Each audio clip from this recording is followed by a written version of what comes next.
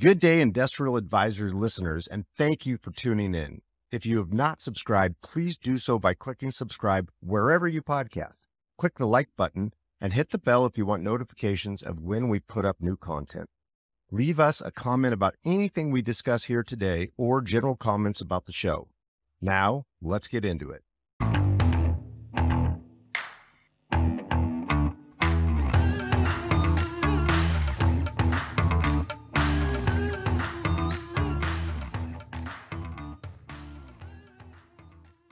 Welcome to our Industrial Advisors podcast. We have Bill Condon and Matt McGregor.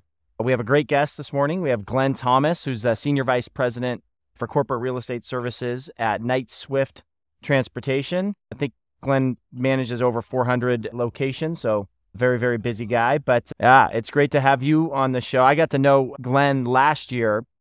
We ran a 5K together at this conference. Well, I don't know if it was a 5K. I think it turned into like a 10K plus with Bill. Knowing you guys. But I was like really impressed with how fast Glen is. And we ran actually the next day, the next morning. That's true. Yeah. We went on, had a great run. And Glen's preparing for a half Ironman, right? Yes, I am. How many Ironmans have you completed? So I've done 3 full Ironmans and a lot of half Ironmans. Yeah.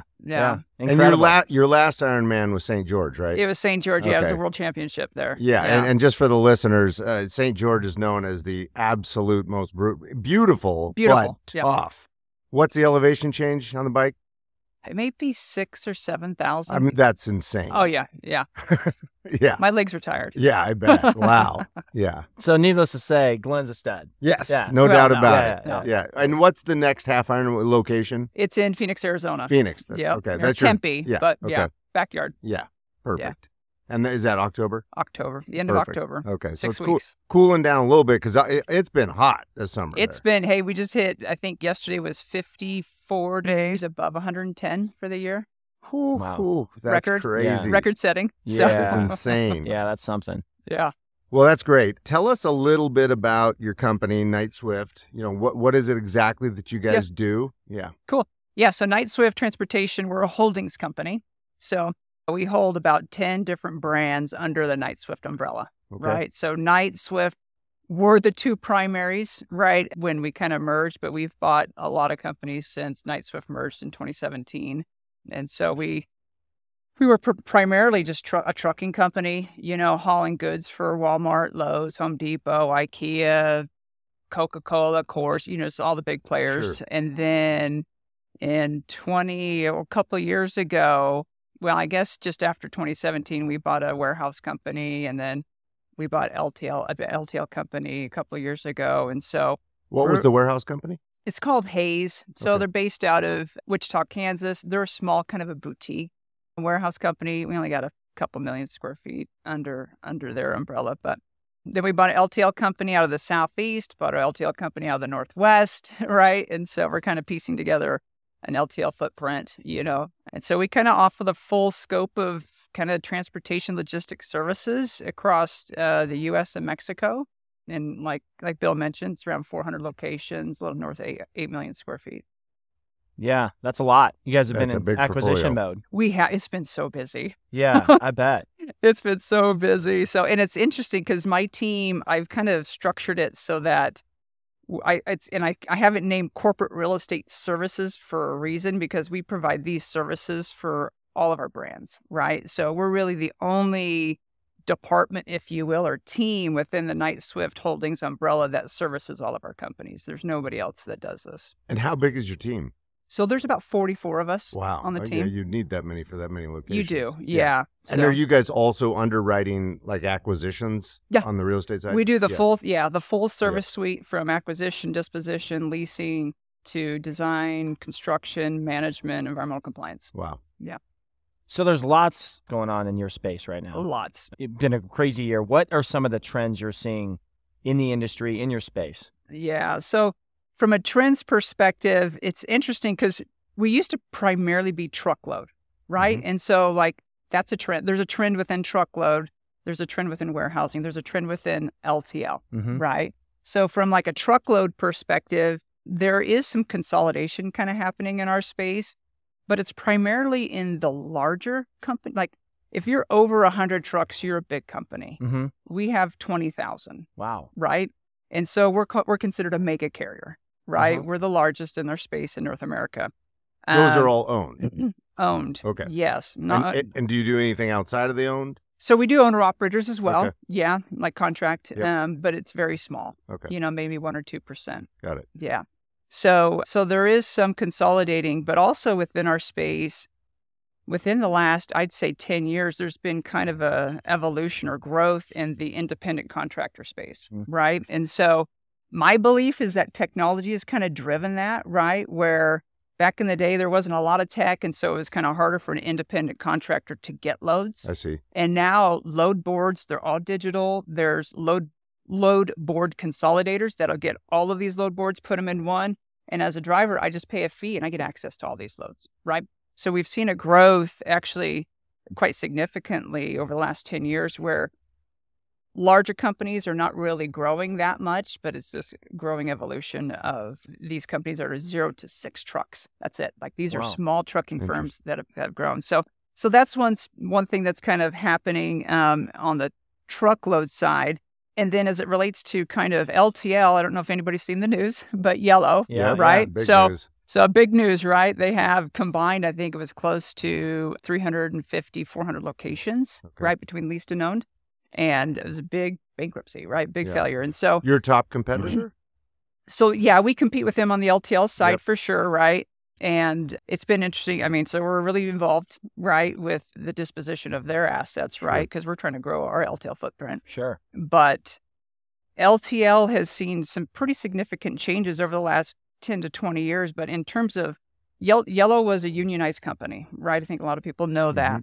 And there's been, I think, in the 90s, there was, of the top 10 or top 25, 7 or 8 of them were unionized. Now we're down to 2. Wow. Right? Yeah. I think it's T-Force and another one. So there's been a shift on the LTL side, and there's been some consolidation as well, right? There's regional players that are getting eaten up by more national players, right? So that's kind of a trend that I'm seeing on the LTL side.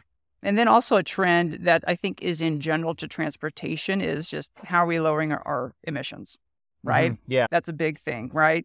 And there's J.B. Hunt's a big player on the rail side of the space. And they're, from an ESG perspective, that's one thing that they are kind of touting, right? Because it's a lower emission, lower carbon footprint to haul per load, right? So certainly a focus for us is how do we get lower carbon footprint freight from point A to point B. So we have a rail division that's growing, but also we're playing in the EV space, right? So I don't know if anybody's seen an electric truck, a big semi truck, right? Sure. There's not a lot on the road today, but it is growing. The biggest issue is infrastructure, right? And so we're putting in a 4 megawatt charging solution in Southern California for a decent sized fleet there. And it's not easy.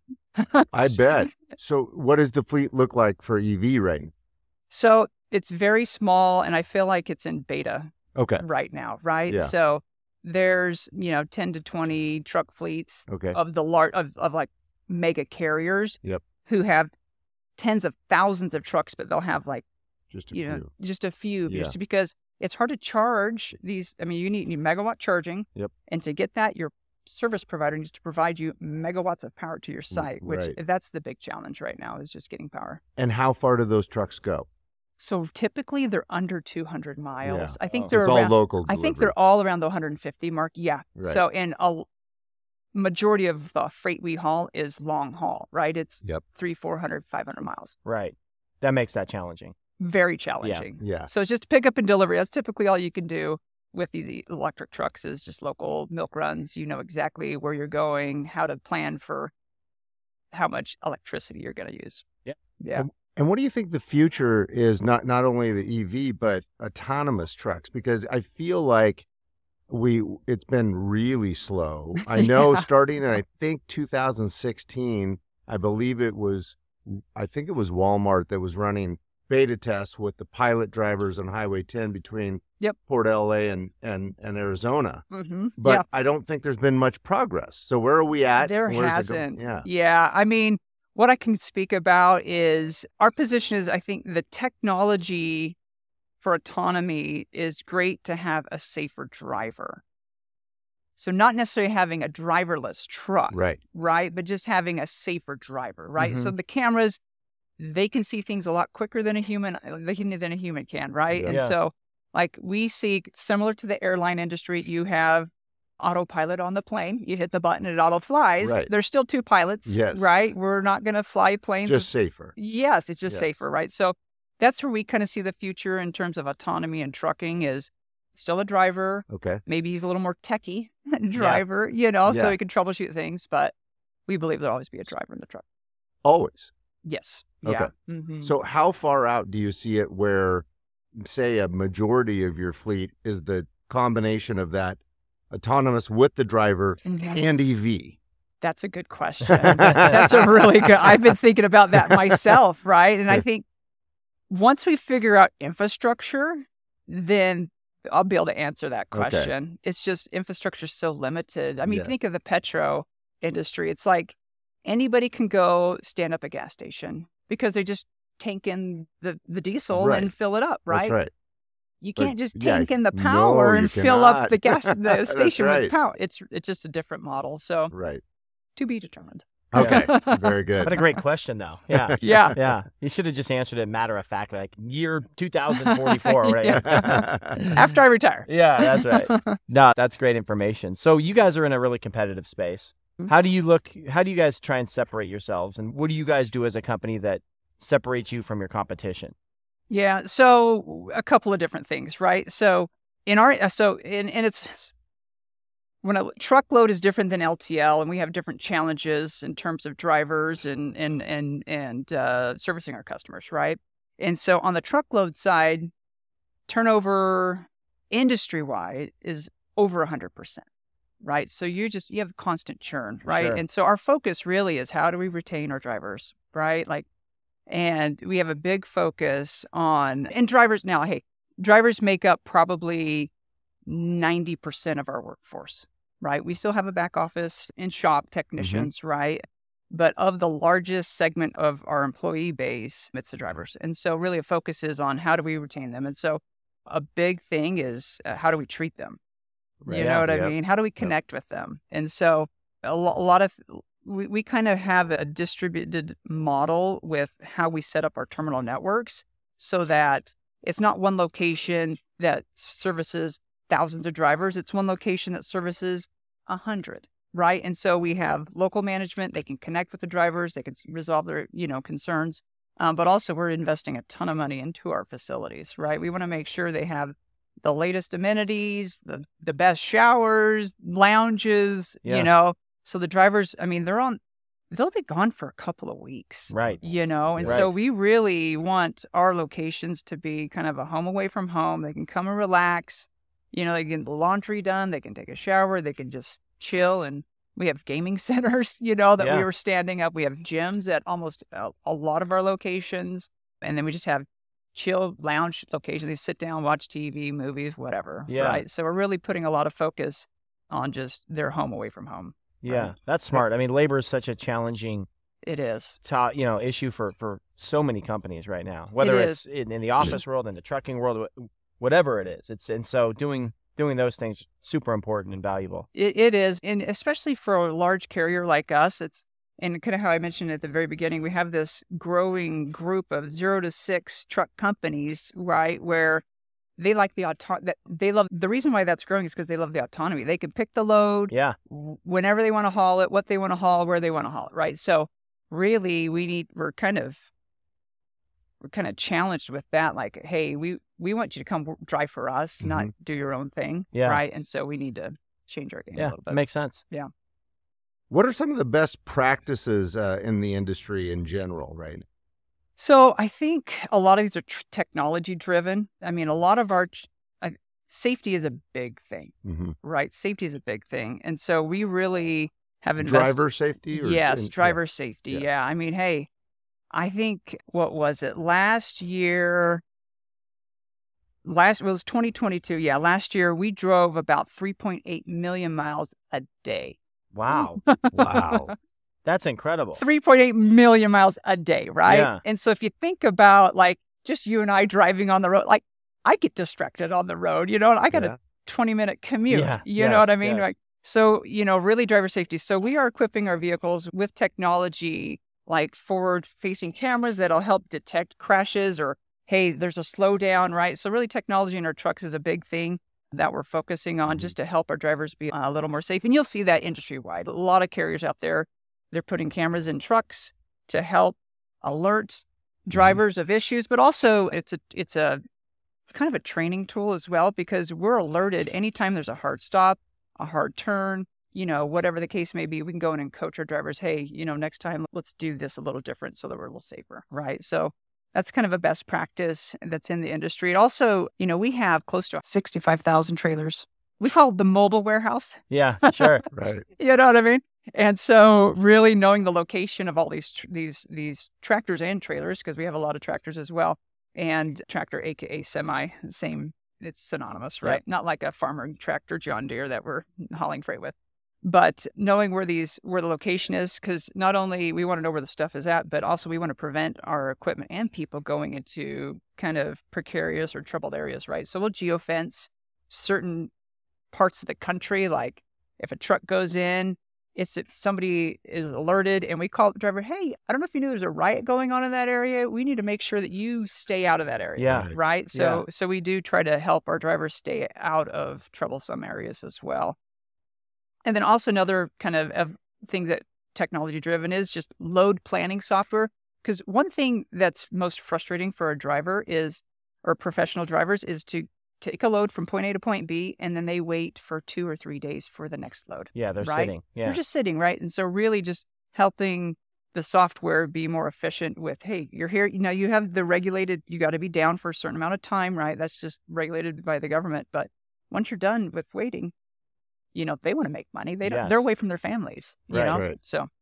Yeah, it sure seems like you guys do a great job of making it all about taking care of your employees, right? Oh, 100%. 100%. One other thing I didn't mention for the office, and actually I think it's for anybody, we do have a great college reimbursement. Actually, I think it's paid 100%, through different universities. So really we want to make sure that not just the driver, but everybody, office, shop, that we're investing into their future. Yeah. Right? Yeah. That's interesting you said that, because backing up a little bit, knowing that drivers are 90% of your labor force, and you said the turnover is greater than 100%. Mm-hmm.